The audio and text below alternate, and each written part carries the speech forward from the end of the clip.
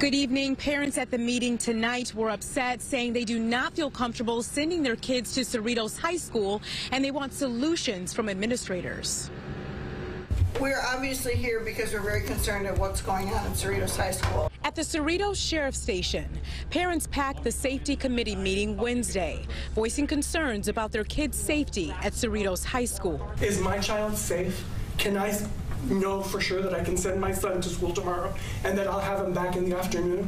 I can't, and that's scary. The public outcry follows several incidents at Cerritos High School. In February, a student was involved in a shooting, viral social media video capturing the gunshot. Then last week, another viral video shows a fight in a classroom. And on Wednesday, a school threat circulated on social media. Police say the threat wasn't credible, but it still caused a stir. This is not a good atmosphere for kids. It just isn't.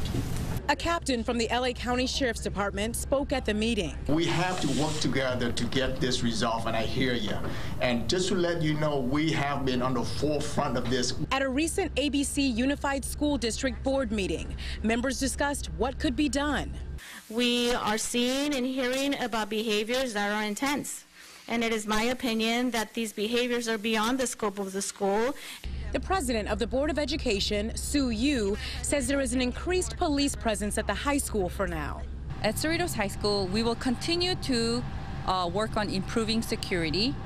And as the students are coming out of pandemic, it's been very difficult, and this violence is happening across other schools, and that's not an excuse. And parents hope the additional support will help. There's a lot of things going on that school campus that is horrifying. The district plans to provide more resources at the high school, including training. Reporting live this evening, I'm Coco McAvoy, Fox 11 News.